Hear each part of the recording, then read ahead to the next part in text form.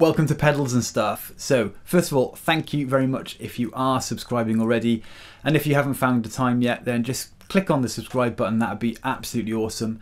And also thank you to all those people that leave comments, because the comments are great and it helps kind of build a spirit of community. So I really appreciate all that. It's really cool. Thank you.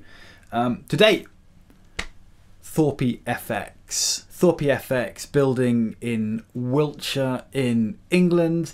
Very close to me indeed, Mr. Thorpy. Very close. Now, this is the bunker. Now, the bunker is kind of reimagining of a brown sauce pedal, which is quite an iconic pedal by Lovetone. So if you haven't seen them, kind of have a little look around, check them out. They're quite interesting, but very, very hard to get hold of. So to have a reworking of that with a few extra tweaks by a really solid pedal maker is absolutely awesome. So what we're going to do today is hear the pedal in a mix. So I've kind of chucked together a bit of a song, little piece. Yeah, be kind. It's just there to listen to. It's not because I think I'm an amazing player or anything, right? So be kind, as I said. Anyway, we're then going to go through the main controls. So we've got a drive, we've got a tone, as you'd expect, a volume, and a texture. So the texture is really quite interesting. And we've also got a mode switch, a three-way mode switch. Again, pretty interesting. And to cap it all, a source button. What is not to like about that? A bit of sauce with your tone, yes please.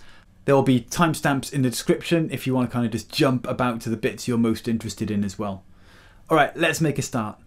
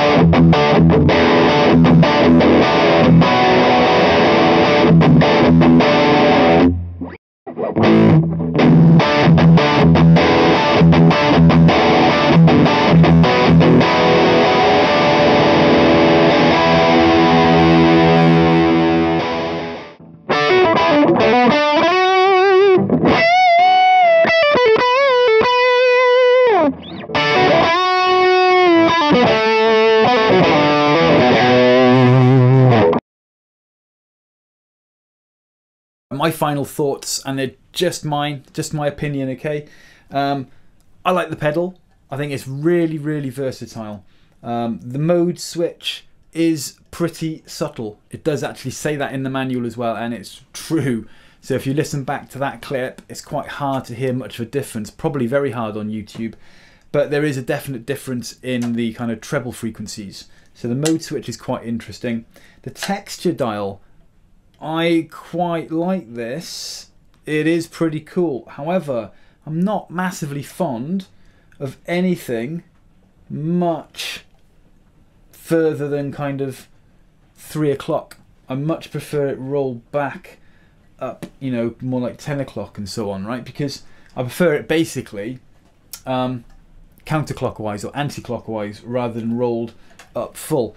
And it's interesting because in the manual, again, it says kind of rolled up full towards the end of its dial is where the original brown source sounds can be found. So that's really interesting for me because I prefer it the other way. As you roll it off, you get much more harmonics. It's much more harmonically rich, much more interesting a sound for me. So I would definitely be using it at the kind of the first half of the dial stage. The tone does what you think it will do. It's kind of smooths off, or adds treble, and the source button is a nice addition, gives you a nice little boost, basically bypasses all the tone stuff. Particularly like the source button when you got the drive up high. I think it gives a nice extra little kick. So yeah, overall a very versatile pedal. I think you would need to spend a good amount of time with this to get the sounds that you would love from it. And that's the thing now, isn't it? There's so many pedals out there that have got lots of different switches and stuff. And actually, personally, I prefer the ones that just do one thing and do it really, really well. Because I know I can just get a really good sound out of them quite easily. I don't really want to have to fiddle with lots of switches and stuff. But the flip side of that is they're really versatile and you can get loads of tones out of them. So you just need one pedal instead of 3 or 4 or whatever. Okay, so yeah, check it out for yourselves. I think that Thorpy has once again done a fantastic job here. And I'm not even going to bother talking about the build quality because you just don't need to. Right, enough said.